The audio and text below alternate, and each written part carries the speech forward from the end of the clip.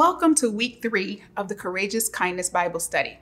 This week, we learned about serving others by bending low and lifting up. On day 1, we looked at the story in Mark 2 of the paralyzed man who was carried by his friends and lowered down the roof to meet Jesus. What did this story teach you about how God designed us to need one another? And how is this a picture of courageous kindness to you? Well, I love the picture of the physical effort it took for those 4 friends to come and try to bring their friend to Jesus. I think it's a picture of courageous kindness because I think it probably took courage for those 4 guys to not stop at the obstacles before them. I mean, they had this idea, and who knows, like, was it the man who was like, guys, like, Jesus is here, like, would you bring me to him? Or were they like, dude, like, you need some healing, and we know about this guy named Jesus, and we're going to take you to him.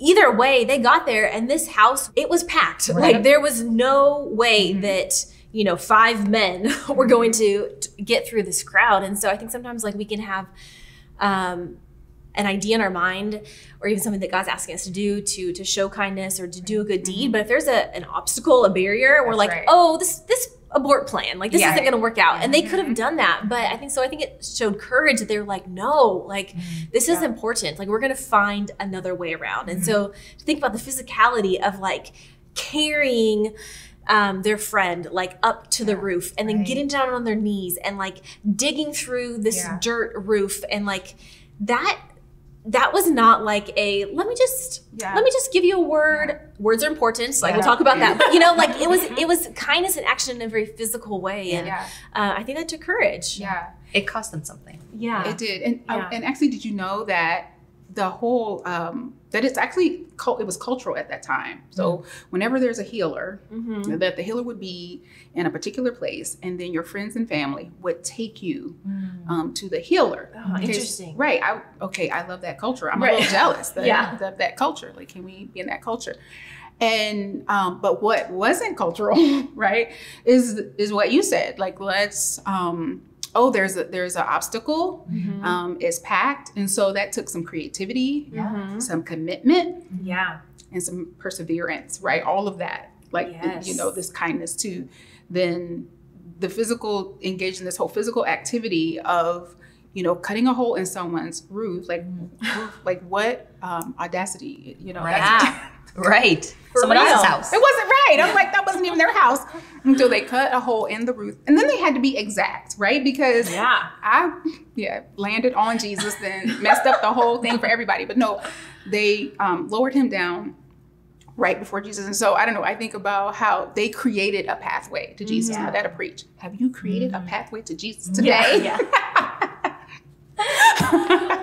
Or have you asked a friend to create a pathway to Jesus for you if you can't do it on your own? Yeah, and so they did that. They engaged in that. And so, I mean, then they got to be a part of this miracle and witness this miracle. So I think about what a return on investment. Yeah. Right. That's good. I like the flow of kindness. So from the friends to the man, from Jesus to the man. And I mean, I like magical things, and I just imagine, twinkles just flowing throughout the room of everyone witnessing the power of courage, the power of kindness, and the power of God's miracle to heal the man. And so kindness, isn't just, let's say, like, thoughts and prayers. Right. And not meaning that. I think thoughts and prayers are important when you do that, or it leads to something, not just boop, boop, boop, thoughts and prayers, and it's over. But this was, kindness in action, compassion in action, and we get to see that in the story. Yeah. I think sometimes, like, in our culture, we hear the word kindness, and we can equate that with politeness. That's so true. But I think this example, it was kind of impolite. Like, to think about, like, bombarding on this gathering. That's good. But so kindness, it's risky, but it's worth it. And like you were saying, I write about this picture of, like, a stone casting a ripple. And so I thought of that when you were talking about, like, kind of the magic of it, of, like, these ripple upon ripple. And as each person saw this miracle taking place and saw the beauty of these friends bringing their friend to Jesus, that is these ripples of faith building and faith strengthening, and what testimonies came from that one act, and Jesus' desire to show compassion.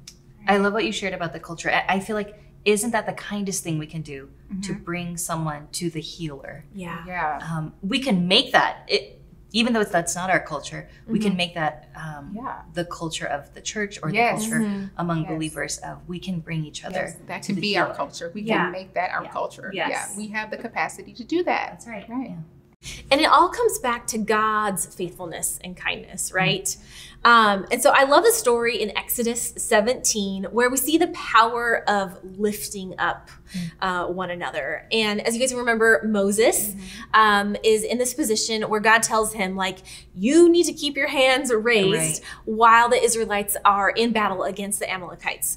Otherwise, if his hands drop, then God's people will be defeated. And so Moses is like, okay, so he has his staff, but over time, his arms get tired. He gets weary, and doing it alone would be impossible. I just wonder, like, how must Moses have felt, like, knowing that, like, all this pressure was on him? But we know that Moses wasn't alone, because he had Aaron and Hur, and they literally came and lifted up his arms, and they even, like, rolled a boulder under his bottom to, like, prop him up.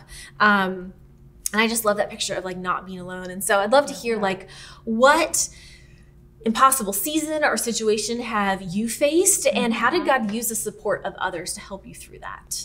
Well, let's see. Last year, the agency that I created, it's called Brownicity, and we focus on, and we're dedicated to racial healing and anti-racism. And so at one point, we went from, teaching, hundreds of people face to face, to then needing to teach thousands and thousands and thousands of people all at one time, through a broadcast. And I remember in that moment, I couldn't even dream bigger or think bigger beyond I didn't have the capacity. And a friend of mine, she basically brought me the vision and said, no, this is what it should look like. And I remember she laid it all out for me. And I said to her, I don't know how to do that. And I don't know who does that. And how do I don't know how to get to this resource and that resource. And and essentially she laid out a major production. Wow. And then. And you saw the impossible. She saw vision, and you saw. Well, yeah, I was just like, whatever. Honestly. I was thinking, okay, that's your vision. Yeah. But no, she really spelled it out to me. And I said, oh, okay. But then she went about, like, gathering all these people. And so I remember walking into the building, and I got there, and it was a whole studio set up. Like, I know I would have had to pay, thousands and thousands and thousands of dollars, probably tens and 20, I don't know. So much, see, I don't even know. Right. But I know I walked into the studio, it's already set up. My slides were like professionally done. Like, somebody had taken my little slides and just made it all look so pretty. And I'm like, oh, okay. And I had we had makeup artists, and we had people, putting clothes, wardrobe. That's what it's called, wardrobe. All the things that you need. There's no way I could have pulled together. And just even all of these details came together. Like how I was able to get a hair appointment with a person who is hard to get. All of these things just came into my children were taken care of. Wow. Everything just all fell in line. Everybody was there. We had a director, all of that. And I just think about, like, I had this impossible situation, and it really wasn't about me. It was about the thousands of people. We had thousands of people that we were serving, through that one broadcast that, continues to have this ripple effect, because we still have that, and people still get to, access it. Access it. Yes. So it wasn't about me, but and God, and when you didn't even know what kind of support you needed, God was like, I got you. I got you. Here's Renee. Yeah. And then Renee knows people. And then those people know people. Right. And the people were even just happy and excited and honored to be a part of this, how God was serving all of these people. The magical flow of kindness. Yes. I know. I was thinking it sounded fun. It sounds fun. And exhausting. Okay. And exhausting. But it was fun. Yes. Just to have, even for you to, I mean, I've led things before, and knowing all the ins and outs of what happens behind the camera. Right. And you showed up, and it was set up for you. And I love that. It's like a table being set before. That's right. It was just like and that. All you had to do was take and eat. That's right. Yes, exactly. Yeah. Well, for me, I just shared about how we shouldn't necessarily say thoughts and prayers and not mean it. Right. But sometimes that's all one can do to help someone else. And so I was, I shared earlier about how the early days of motherhood, especially with my first, were very difficult. I think I was more severely depressed than I knew at the time. And so it came to a point where I just couldn't anymore. And there are seasons and moments like that where you just can't even imagine how you can go one more day. And I remember putting my daughter down and just coming downstairs and thinking like, I need to get out. I can't do this anymore. I need to get out. And I think that was probably, I've had suicidal ideation, but I think that was the first time I had a very concrete plan of what I could do in the moment with my resources. Wow. And that scared me. I didn't think my mind would go there. I knew it could go there, but I didn't know it would. And so sitting there, I was so shocked by myself, and all I could do at the time, it was late at night, and I just texted friends, trusting that people, on the East Coast or anywhere else could see that and pray for me. And I started getting, texts from friends and them saying that we're praying for you. And something about that, I felt buoyed. I was drowning. Yeah. And I didn't think there was anything that could lift me out of that anymore. And it was the prayers of my friends buoying me up and bringing me back to the surface. It didn't take it away. It just helped me in the moment to take a breath and to know I can make it to the next day. And that really felt like being held, maybe like that man of being held by his friends and being carried to the healer. Yeah. And that's what happened for me. Yeah. Wow. Yeah. I love that. I love these different pictures of how much we need God and others to come alongside us in our journey, both like in exciting, like career growth kind of moments in ministry, and in like the darkness of mental illness and just the trenches of motherhood. Like we need each other all the time. And we need the God Yes. Yeah. And I feel like I have so many stories that I can share about how God has used other people in my life, because I need him, I need them. But on day 3 of this week, I shared a story about how I was starting graduate school, which was kind of an insane thing to do because I had 3 little kids at the time. I was working part-time at a job that was not my joy before Encourage. Okay. This is my joy. Doing ministry, it just like my plate was already beyond full. And then God was like, and here's this door to higher education, and I'd like you to walk through it. And I'm like, I don't have enough brain cells for this right now. And I definitely don't have enough time. Right. And so I saw God's kindness come through an unexpected way. I was like, all my friends, I didn't know where the support was going to come from. And God didn't give me an Aaron or her, but he gave me a Sarah. And my friend Sarah was this unexpected friend who had a son who was the exact same age as my youngest son, because my 2 older were either in preschool or kindergarten, so they were occupied for a few hours. And this unexpected friendship, Sarah just came alongside me and was like, why doesn't Jude come over to our house for today? And why don't I take Jude and Mateo on this outing and that outing? And over and over again, right when I needed it to finish a book or write a term paper, there was Sarah saying, oh, and by the way, I cooked extra food, and here's some dinner. And that's amazing. Just over and over again. And at times I think we can end up feeling like, or I can, like it's almost too much, or like I'm never going to be able to reciprocate.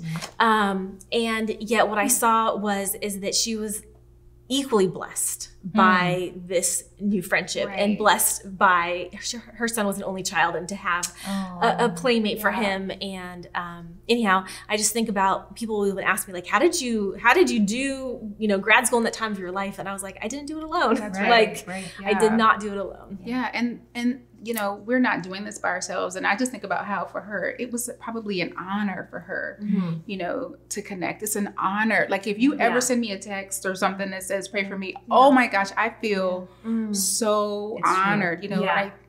People were telling me, oh, I'm honored to work with you on this project. Yeah. So we get this, it is reciprocal. Yeah. It is the ripple, it is the flow back and forth that happens. Another biblical account we looked at this week was in John 9, where Jesus is out walking along and comes across a blind man. And we know there was some saliva involved and some dirt and some mixing and applying. A messy miracle in the making. I love it. Messy miracle in the making. I love that. So I'd love to hear, first, what hinders you from responding to the needs in front of you? And second, what do you learn from Jesus' example? You know how I talked about how Jesus had a posture of observing? He paid attention, he noticed. And I think for me, what keeps me from responding to the needs around me is just being busy. We live in a time and culture where busyness is prized as a marker of success, or as a marker of you made it. Prized and praised. And so I think that keeps me when our calendars are full, or when, if Jesus was so focused on getting to where he was going, he wouldn't have been able to notice the blind man. And it says that he saw him. So busyness dehumanizes us, right? When we're too busy, we're not even looking at each other in the eye. We're just going about our own work, our own lives, our own agenda. And it's when we slow down and when we have that posture of observing like Jesus did, that we can notice and that we can humanize one another again. So I'm trying my best not to be too busy and be more like Jesus, to notice on my way. What about you guys? I think that's really good. And what you said about sometimes if we're so focused on where we're going, that on our wayness just becomes like a pathway to like what we have in mind, as opposed to being open to really, like you said, seeing the people in front of us. And I think also where we've been can be a distraction. And so this is like what I see in Jesus' example here. So right before, we read in John 8, like right before Jesus passes this blind man, he was actually escaping angry Jews in the temple who wanted to stone him. Not a great day for Jesus. And what this tells me is that acts of kindness aren't reserved for when we are at full capacity, or like when we are having a great day. But I think about in my own life, like what I've been through, where I'm going, or just plain being distracted. Like if I'm, literally like on my way down an aisle in a grocery store, and I'm thinking about like the crummy thing that happened, an hour ago, I'm not seeing the person in front of me. I'm not just even aware that there could be a need that God might want to use me to help meet. And so I'm like, okay, Lord, help me just to be present. Help me to not be distracted by my own thoughts, what has happened, what's going to happen. And just, I see Jesus living moment by moment. Right. And I mean, I was thinking, Grace, when you were talking about how, being culturally busy is, something to be praised.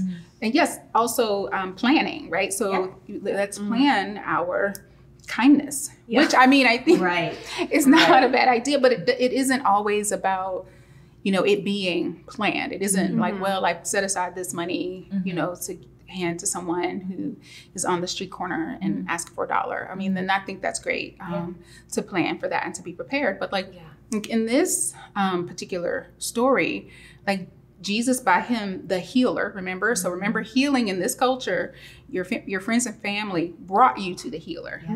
But in this story, Jesus is going out. So, it says, as Jesus was walking along. So he was kind of taking his gift away from the kind of the demand for him to stay in one spot. Yeah. And he's like going out to people that need his gift. And so again, he's subverting culture. And I think about that for me, like, well, how can I have, opportunity to show kindness, like in the moment, in the present, if I won't even go out of my own cultural comfort zones. So yeah, there's so much access that Jesus gives by going out, right? When we stay in one place, it keeps it all centralized. But when we go out, or when we go out of our comfort zones, then we decentralize that, and people can have more access. And and Jesus did that. Yeah, and he just used like here's some saliva and here's some like, so you don't even have to have like, okay, I have my dollars. Yes. So, I have everything planned. Like, no, I'm creative. I can improvise. Here's this and here's some of that. Mix it together. You can see. Yes. I can't believe we're already halfway through this study. I know. And we hope our discussion sparks good conversations with your group or guides you to further reflection on your own. There's always more to learn, and we are learning right along with you. It's clear that kindness isn't always easy or comfortable, but it's so very worth it. Friends, let's open our hearts today to however God would ask us to bend low and lift others up. Wherever we are, let's not be afraid to get a little dirty and love someone with the same love God has lavished on us.